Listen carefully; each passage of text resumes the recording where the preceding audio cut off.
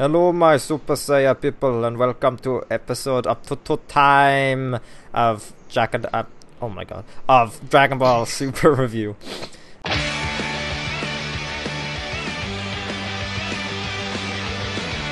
Honestly, we don't have much to say about this episode because not much happened. No, not really. We enjoyed the episode, don't get us wrong, I really enjoyed it. This is the filler I like, this is the type of filler I like, just the characters fucking around. But there's not much to say because honestly it's just a bit of fun, just go watch it. But we're going to try and say something anyway, so Nick, why don't you take us off? So there's like, give or take about 3 high moments of the episode. Give or take, right? So, or maybe a few more. So I'll just leave us off with the first 2. So first we have the Vegeta moment, right? Where Speaking of Vegeta, what do you think of Vegeta's voice?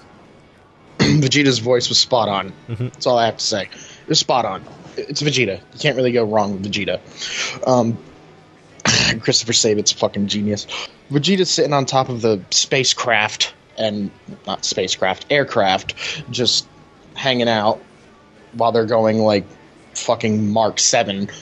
And he wants to get some training done, so Bulma's like, okay, then I'm gonna delve you into the fucking ocean and shit. And somehow Vegeta's feet are magnetized to this goddamn thing.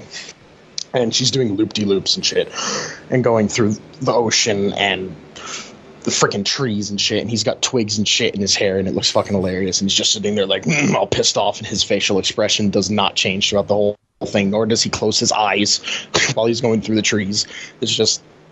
it's good. It's good fun. And then you had Vegeta doing things that he wouldn't normally do just to fulfill a promise that happened early in the Majin Buu saga. I loved that flashback. I loved the way they actually showed it. They showed the flashback of Vegeta and Trunks training. And then we have this scene where Vegeta starts eating and shit, and he's like, oh my god, this shit is great! and stuff. And then he gets squirted on by a giant octopus, and he gets pissed off. He's like, I will kill all of your race! And Black Vegeta was born. But anyway. I love that part. He goes, I will eat you and all your race! Chris Sabat actually posted that on Twitter before, so he ruined that joke, but whatever. But, pretty much, then the ending of the little Vegeta moment was basically when, he was standing in the middle of a crowd and everyone was bumping into him and shit. And he's getting pissed off. And then he's just like, enough! And then he just flies off. Well, so, and then Trunks tanks him.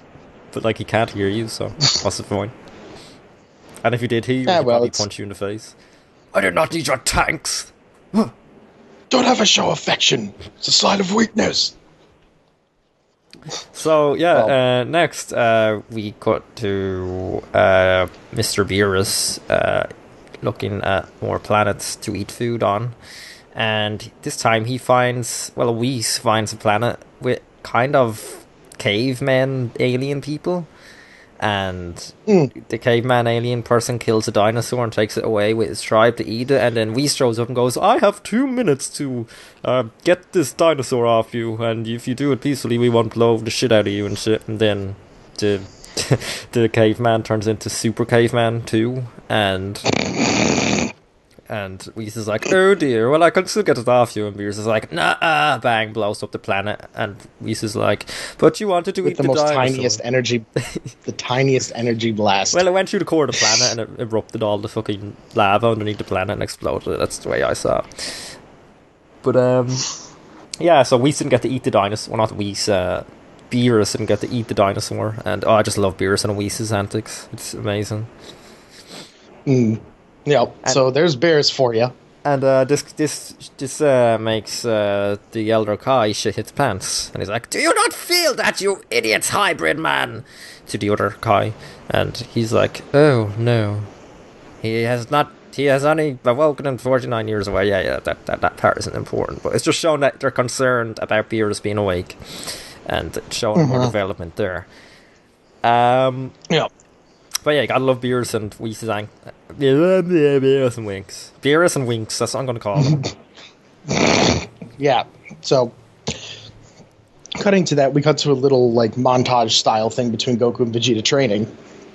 And Vegeta's talking over it about how he already told that that Goku was the best fighter and shit and all that shit. And he's like, not for long, Kakarot, not for long.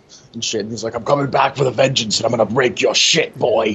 That and all that amazing. shit. And the music in this episode is amazing as well. The music so far has really been impressing me. I really like it. It's really on their game with the music, and I commend them for that.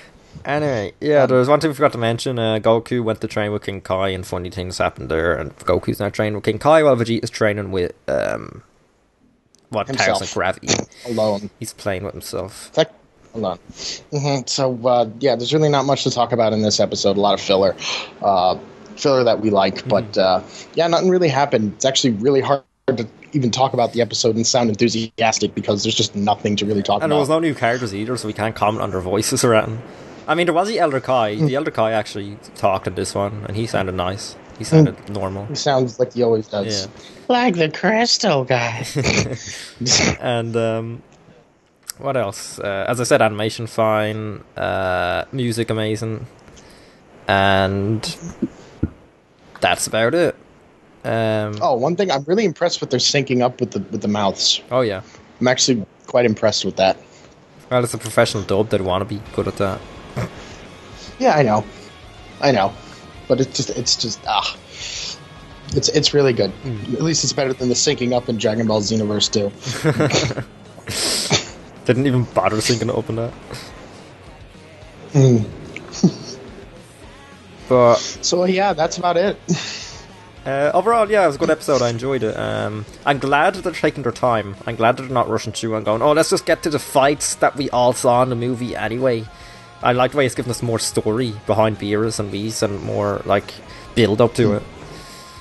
Give you a little bit more backstory from what happened. Yeah, exactly. Like, before. But that's that. And that's our review, I guess. So, yeah, thanks for watching. Sorry for the shortness again. And hopefully the next one will be a bit more eventful. And if it's not, well. So, yeah, thanks for watching. We'll Kamehameha see you soon.